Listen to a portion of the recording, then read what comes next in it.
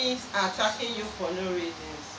If you are guilty of something and you are being accused of that particular thing, and maybe people where you are working or in your business places or wherever you are in your home or in a function, you were accused of something and people conspired against you, and you know that you are innocent of this. Maybe you are trying to prove yourself right, trying to prove yourself innocent and all that, yet they are still like talking about you, spoiling your name, making so many evil things against you. Or you are working in a place and everyone in the particular place or everyone in your working place gang up against you, hate you and all that, and you want them to start fighting themselves.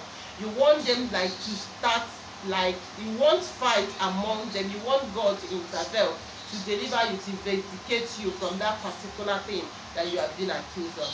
Do you know that you can use only reading Psalms? Yes, reading the book of Psalms for them to jam the heads of your enemy together, to make your enemy to start fighting themselves. Alright, so if you are experiencing this thing that I mentioned, so this is the Psalm that you need to use, Psalm 3. Yes. So whenever you want to sleep, you have to be making use of this Psalm morning and night.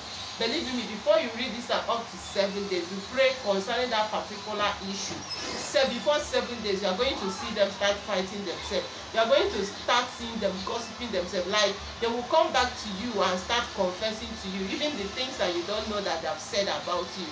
They will surely come and tell you, and God will deliver you from them. So all you need to read is Psalm 3.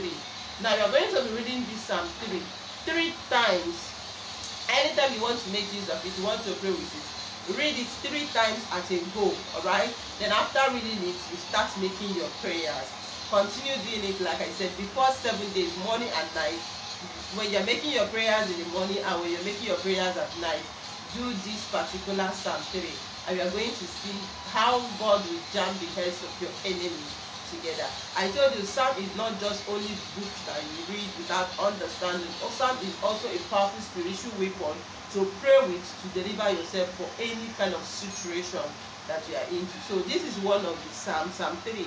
Very, very powerful and amazing when you want God to jam the heads of your enemy together.